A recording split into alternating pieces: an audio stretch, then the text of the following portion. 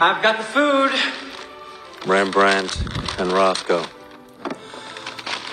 Rembrandt and Rothko. Rothko and Rembrandt. Rothko and Rembrandt and Turner. Rothko and Rembrandt and Turner. Rothko and Rembrandt and Turner. Oh, my.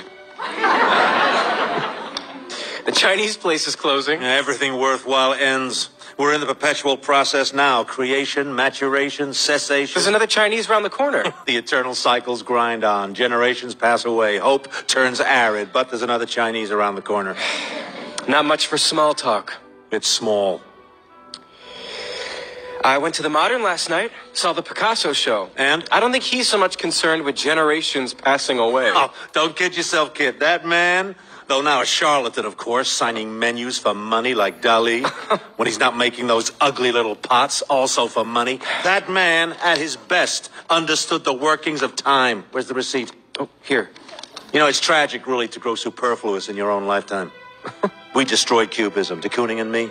And Barnett Newman and Pollock and all the others, we stomped it to death. Nobody can paint a Cubist picture today. You took pride in that? Stomping Cubism to death? The child must banish the father. Respect him, but kill him. And enjoy it? Doesn't matter. Just be audacious and do it. You know, courage in painting isn't facing the blank canvas. It's facing Manet. It's facing Velázquez. All we can do is move beyond what was there to what is here and hope to get some intimation of what will be here. What is past and passing and to come. That's Yeats, whom you haven't read. Come on, but Picasso... Yeah, Picasso, I thank for teaching me that movement is everything.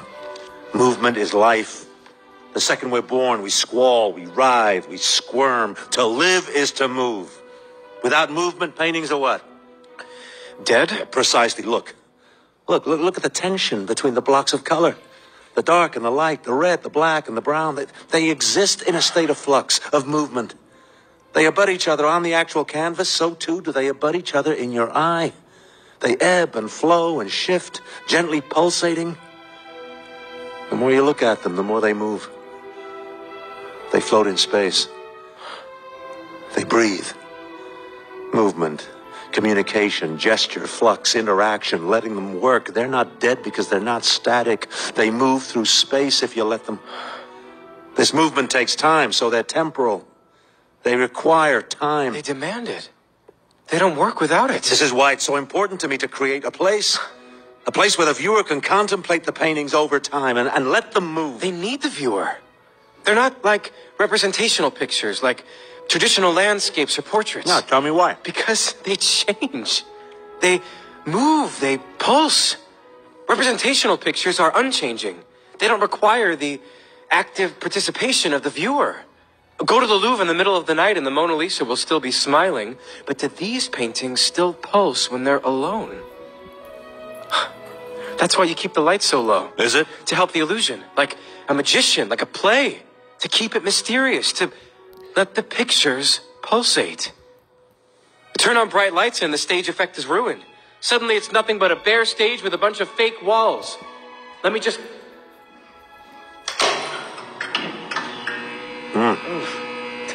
What do you see? My eyes are adjusting. Just... white. What does white make you think of? Bones, skeletons, charnel house, anemia,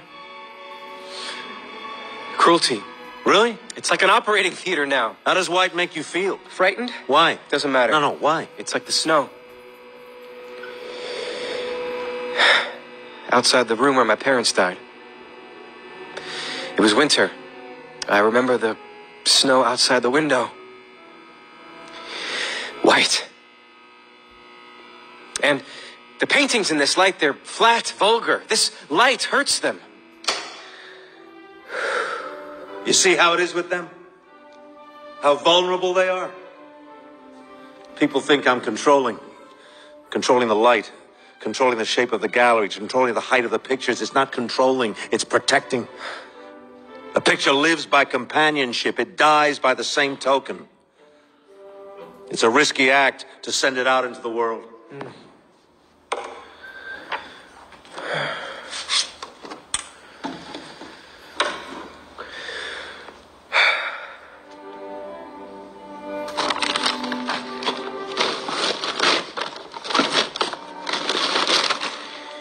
You ever paint outdoors? You mean out in nature? Yeah. Nature doesn't work for me. The light's no good. All those bugs. Ugh. No, I know. Those plein air painters, they'll sing to you endless paeans about the majesty of natural sunlight. Oh, get out there, muck around in the grass, they tell you, like a cow. No, when I was younger, I didn't know any better, so I'd haul my supplies out there, and the wind would blow the paper, the easel would fall over, ants would get in the paints. But then I go to Rome for the first time. I go to the Santa Maria del Popolo to see Caravaggio's Conversion of Saul, which turns out is tucked away in a dark corner of this dark church with no natural light. It's like a cave. But that painting glowed. With a sort of rapture, it glowed. Now consider, Caravaggio was commissioned to paint the picture for this specific place. He had no choice. He stands there and he looks around. It's like under the ocean, it's so goddamn dark. How's he going to paint here? He turns to his creator. God, help me, unworthy sinner that I am. Tell me, O Lord on high, what the fuck do I do now? And then it comes to him. The divine spark. He illuminates that picture from within. He gives it inner luminosity. The painting lives like one of those bioluminescent fish from the bottom of the ocean, radiating its own effulgence. You understand me? Caravaggio was...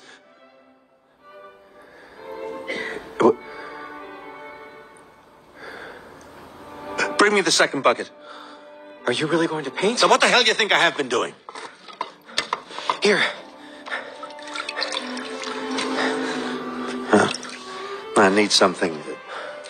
Give me black number 4 and the first maroon. Yeah, pinch of black. Yeah, just that amount again. Twice as much maroon.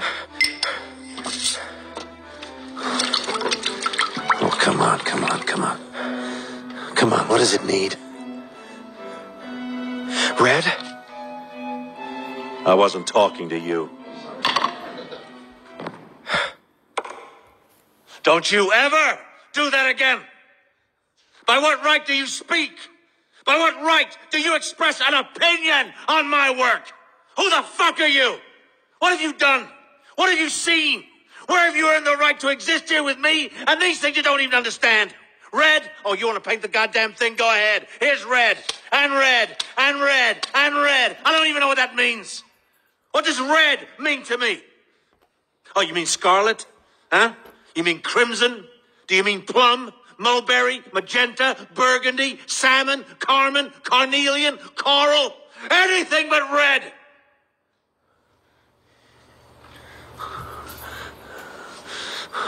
What is red?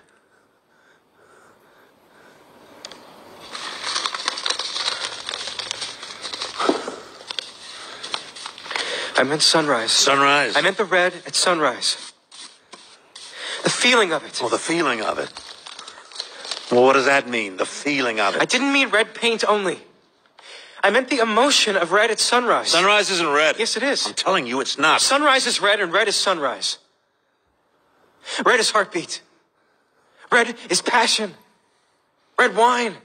Red roses. Red lipstick. Beets, tulips, peppers. Arterial blood. That too. Rust on the bike on the lawn. And apples. And tomatoes. Dresden firestorm at night. The sun in Rousseau. The flag in Delacroix. The robe in El Greco. A rabbit's nose. An albino's eyes. A parakeet. Florentine marble. Atomic flash. Nick yourself shaving. Blood in the Barbasol. The ruby slippers. Technicolor. That phone to the Kremlin on the president's desk. Russian flag. Nazi flag. Chinese flag. Persimmons. Pomegranates. Red light district. Red tape. Rouge. Lava. Lobsters. Scorpions. Stop sign. Sports car. A blush. Viscera. Flame. Dead Fovis. Traffic lights. Titian hair. Slash your wrists. Blood in the sink. Santa Claus. Satan. So? Red? Exactly. We got any more cigarettes? Here. Oh, more than anything, you know what? What? Matisse's painting. The Red Studio. It's a picture of his own studio. The walls are a brilliant red. The floor, the furniture, it's all red, red. It's like that color had radiated out of him and swallowed everything up. When the Modern first put that picture up, I would spend hours looking at it. Day after day I would go, You could argue that everything I do today, you can trace the bloodlines back to that painting and those hours I spent standing there, letting that picture work, allowing it to move. The more I looked at it, the more it pulsated around me. I was totally saturated. It swallowed me. Such planes of red he made. Such energetic blocks of color. Such emotion. Yeah, that was a long time ago. It's still there. I can't look at it now. Why? It's too depressing. How can all that red be depressing? I don't see the red anymore. Even in that painting, that total and profound immersion in red, it's there. The mantle above a dresser, just over the center line, set off by yellow, of all goddamn things. He wanted it inescapable. What? Black. The color black? The thing black. There's only one thing in life I fear, my friend. One day the black will swallow the red.